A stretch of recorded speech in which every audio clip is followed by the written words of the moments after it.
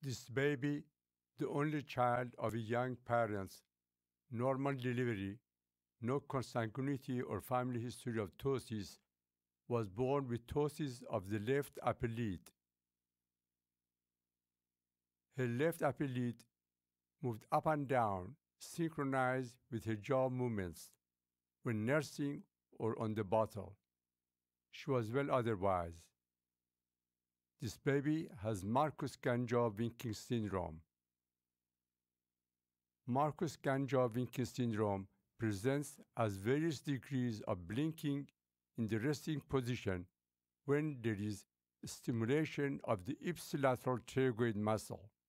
It has an autosomal dominance inheritance pattern with incomplete inheritance. This can happen bilaterally or unilaterally. Chewing, swallowing, sucking, and opening the jaw can stimulate this reflex and cause blinking. It causes nursing infants to have a rhythmic upward jerking movement of the upper eyelid while feeding called synkinesis.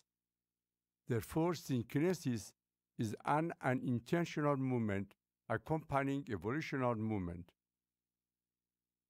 There appears to be a connection between some branches of the trigeminal nerve innervating the external trapezoid muscle and the oculomotor nerve that innervates the levator superior muscle of the upper eyelid.